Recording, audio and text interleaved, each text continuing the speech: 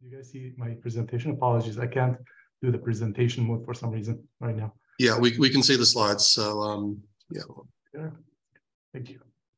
All right, so thank you for the chance to present. So today I'll be talking about, are you still using the tunnels or tunnel states? And this is a presentation on the behalf of the Decision Analysis in R for Technology and Health, or the DART work group. So the agenda for today, I'll talk a little bit about what are tunnels, why do we need them, and can we get rid of them? And just like to give a little background for people who may not be familiar with tunnels, is that like first, why tunnels? And the main reason why do we need tunnels is that because when we use Markov models or state-dependent dependent transition models, these are by definition memoryless, which simply means that if you are in a health state, you don't know where you came from. So your transition to the next states, your utilities, your cost, everything will be dependent on your current state rather than your history. So because we don't have history, one way to accommodate that is that we will develop more states, and we account for the history that way. So this is a little bit problematic, because in clinical practice and when we model diseases, a lot of diseases are actually dependent on history. So the longer you stay in a disease state defines how much you are costing and what's your utility look like, what do your transitions look like. So a lot of things in clinical practice do depend on the state and how long you are staying in that state. So, or another term, the state residence, like how long you are staying in that. So just as a terms of background, so this is one of the papers that we recently published. It is an introductory tutorial on cohort state transition models in R. And this particular tutorial talks about the transitions where state transitions and the model is not time dependent. And as a background, starting from here, and then I'll talk about the tunnel states in the next couple slides. So as you can see here, you have a simple Markov model. This is the well-loved and used six-sticker model that we use in our courses and our teachings. So here you have this state transition model. It consists of everybody starting in a healthy state. Some people go into the sick state and then progressing to the sicker state. And there are people who are dying at certain rates. Now, this is a time independent, which means that even though we have the T subscript here, but think about it as your transition from one state to the next does not depend on time. And here, this time dependency is age dependence, and this is not what I'm talking about here. But like, we don't know if you are in the sixth state, for example, we don't know how long you have been there. We only know that you are currently in the sixth state, and your transition, regardless how long you've stayed in the sixth state, will depend on your current status rather than your history. So, and this is in R is really simple to model these kind of transitions, even if you have age dependency. So you just create a loop and you say, like my transition, you basically reproduce this kind of matrix multiplication inside the R, which is quite easy. So you just say the transition, and then your distribution of the population in time t plus 1 is equal to the distribution in the previous time multiplied by the transition probability matrix. This is like the easiest part of Markov models. And a lot of the coding actually goes to the preceding, like the setups of how does the transition probability really looks like. Okay, and now I'm going to switch to tunnel states. So here, the tunnel states, we have another publication. This is more on advanced state transition models in R. That's also published in the same issue of medical decision making. And here's the tunnel. Like here, we have our transition from the sixth state is actually time dependent. So the longer you're staying in the sixth state, the higher the probability of transition to the sicker state.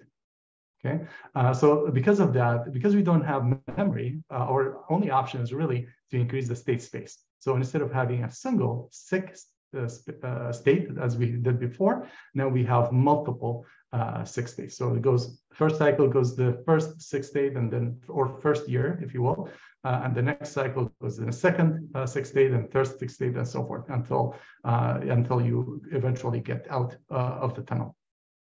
Now, obviously, this is okay if you have a simple model with a few state residency dependence.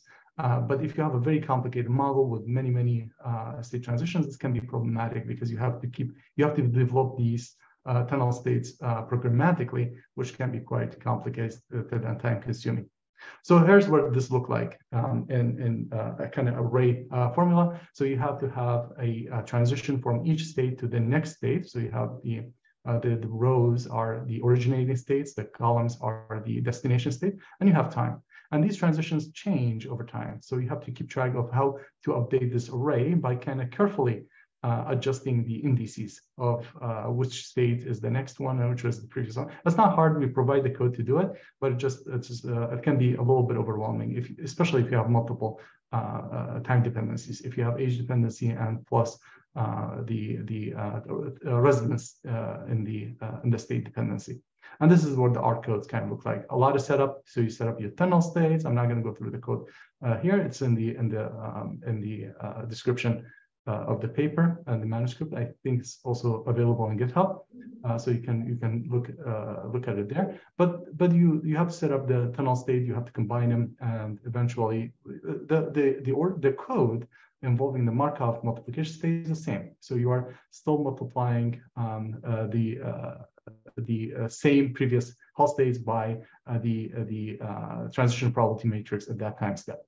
So that part stays the same, but the setup, that's the part that you have to create an additional loop, and you keep track of where people are coming from, where they are going, what states they are originating for, and so forth. And you can imagine that if you have multiple of those tunnels, it can get quite cumbersome.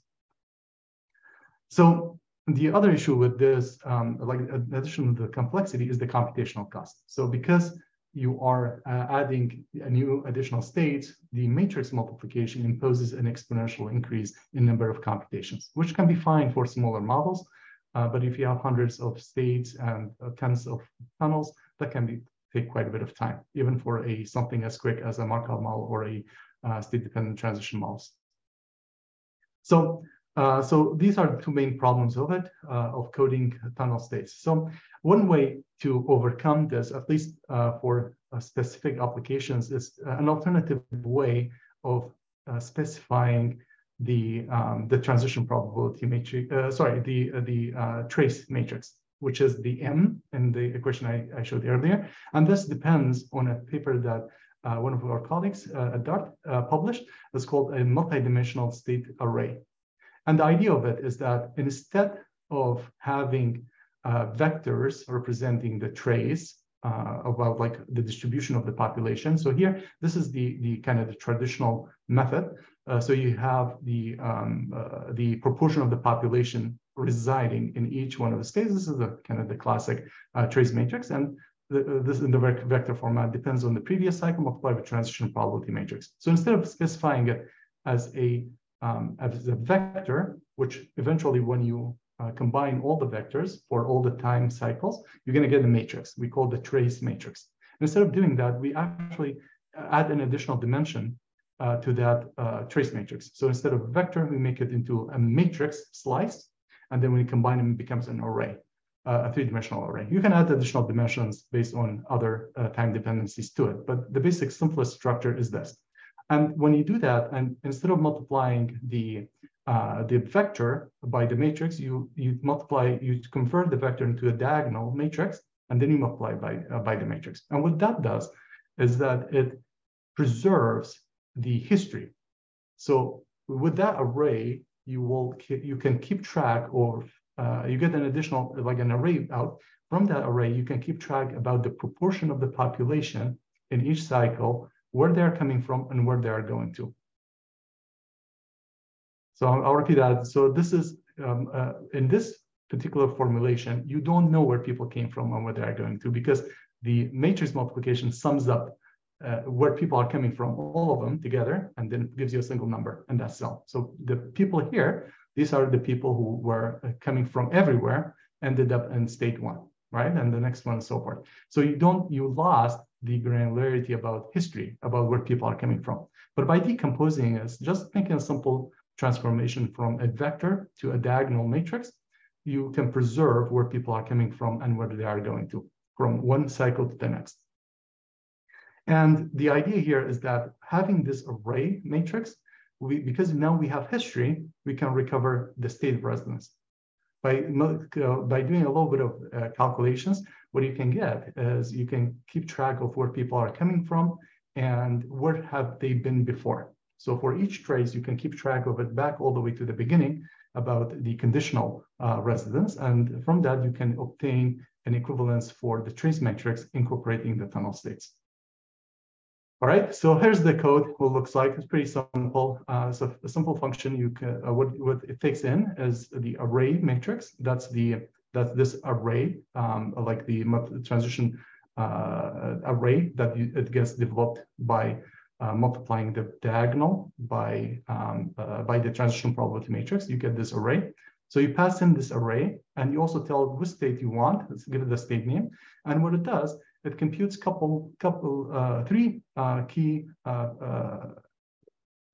key quantities. One of them is the proportion in each cycle coming from other states, the proportion on the cycle coming from the same state and the previous, from the previous cycle, and the state proportion coming from other states. So by doing some calculations and some manipulations of those quantities, you can get the proportion residing in each state and how long they have been there.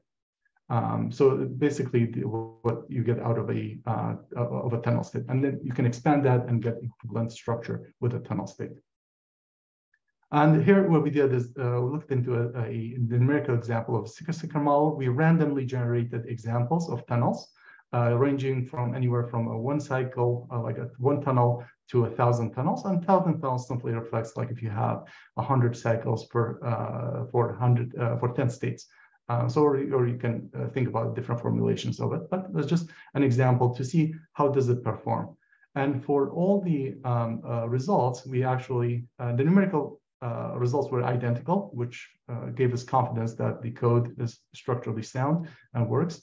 And then for the computational time, what we got actually, this is like the number of cycles shown in the x-axis. So this is like the number of tunnels, basically, and then the time in seconds. Because again, it's a simple model, a very fast computer, so it doesn't take very long. But the basic structure is the same. So here's the linear growth of the dynamic array approach, because here we are not expanding the state space. We are actually just doing a calculation on the top of the array. But if you can see, like as when the number of states actually reaches about like 200, then the two diverge from each other, and the tunnels become exponentially more computationally expensive with many folds difference. Now, one thing that we are still working on, one limitation right now of this approach is that we can recover state residency, conditional state residency very efficiently, and it's very reliable. Which works very well if you have costs or benefit that are depending on the state residency. But if you have the transition probability, we have not been able to expand the tunnel state to when the transition probability do actually change based on how long people are staying in a state. And this can also be important. For example, if you have the probability of a person like getting additional myocardial infarctions after having a history of myocardial infarctions, that will be an important consideration for using tunnel. So that would require us to change the structure of the code. We believe that the code will work, but we need to change structure so that the dynamic array will also incorporate that change in probability, probably with adding additional dimensions to it. So in summary, no need to expand the state space or creating tunnels if your only purpose is keeping track of the state residence, of how long people are staying in a state. And this is it's not achievable using the simple matrix multiplication of a Markov model, but could be achieved easily with the dynamic transition array approach. However, the purpose is really to change the transition probability as a function of this, how long you have stayed in the state, then you will still need to use tunnels. But we will be working on that, so more on that to come. So that's all I have. Thank you. That's fantastic. That was really extremely clear, and thank you for keeping to time again. So we've had two questions in the chat. So Robert is asking, is there a reason for the spikes in time for the non-tunnel method on your graph?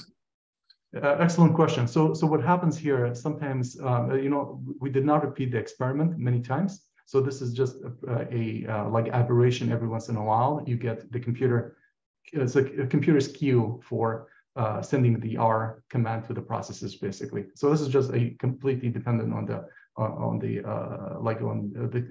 my personal computer. If I would repeat this many times, spikes will disappear. This is just a aberration every once in a while happening.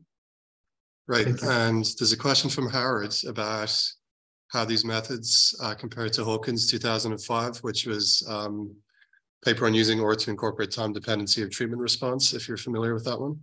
I think I've read about it a while back, but I think the approach, thank you for bringing that up. So the approach, I think, was using expanding the state space. So it was like doing, I can't remember quite the approaches. It was different, but I'll look it up. Sure. Howard, if you remember, give a summary about what was done in that paper, that'll be great. But I think there was a difference between them in the way that they were structured. Their approach was mostly for transition probabilities. Our approach is mostly for state residence, for costs and benefits. I believe that was the difference between the two. Great, thank you. And Howard has a follow-up question. And Howard, I wonder, is it worth you turning on your camera and just asking this, because this is to do with Devon's HESSIM package, which Christopher presented on last week for your semi Markov model, where you compared creating tunnel states manually in Excel and then using OR much more efficiently by hacking HESSIM. Do you want to mention that, talk about that, Howard? Yep. You've pretty much said everything I was going to say. Okay. Would it be worth doing a comparison between your hacking of HESSIM and what was just presented, do you think, maybe? Yeah, absolutely. Yeah, I'm happy to. I'm not familiar with that method, but yeah, absolutely. And there's a lot of additional things that could be done. And the basic idea here is that if you use the array, there's no reason for Markov models to be memoryless, right? Like if you use array, you actually preserve the memory. It's just you have to do some computations and calculations to recover that history from a structure that you already have. But everything is here. Everything is actually represented in this array. So it's just like having kind of, dicing and slicing and in a way that will recover the history in a meaningful way. But absolutely, I'm not familiar with that. So if you can send me the approach. Sorry, I missed the other presentation last week. If you send me the information, I'll be happy to look into it. Yeah, that sounds good. I'll leave that to you, Howard, to send across. Maybe there'll be potentially a nice paper comparing different ways of avoiding tunnel states in Excel and for efficiency properties. So that would be a nice outcome of this session. Any other questions, or should we thank all the speakers in this session? And I think then it's sincere thanks to the speakers for keeping to time, because you're the last speakers in the whole session. So I think it just remains for Pedro to wrap up. Is that right?